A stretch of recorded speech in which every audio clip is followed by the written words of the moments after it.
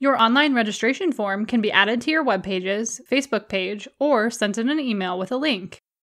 It's a good idea to test your online registration form before doing so.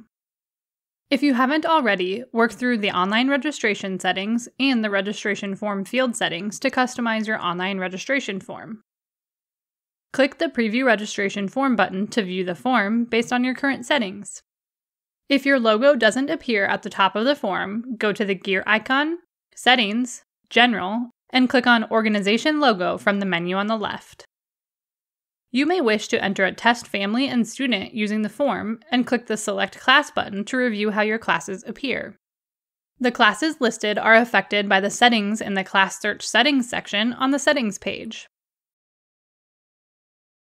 Classes must also have the Allow Online Registration field found on the Summary tab set to Yes, and the class registration start date as today or in the past.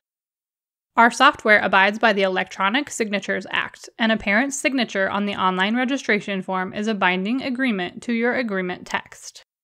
You can elect to have your new customers add their payment information during registration if you are set up for e-payments. However, payment is not collected during registration.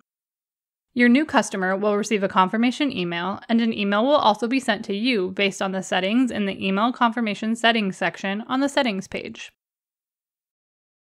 In addition, the Executive Dashboard includes a link to view recent online registrations in the Key Metrics section.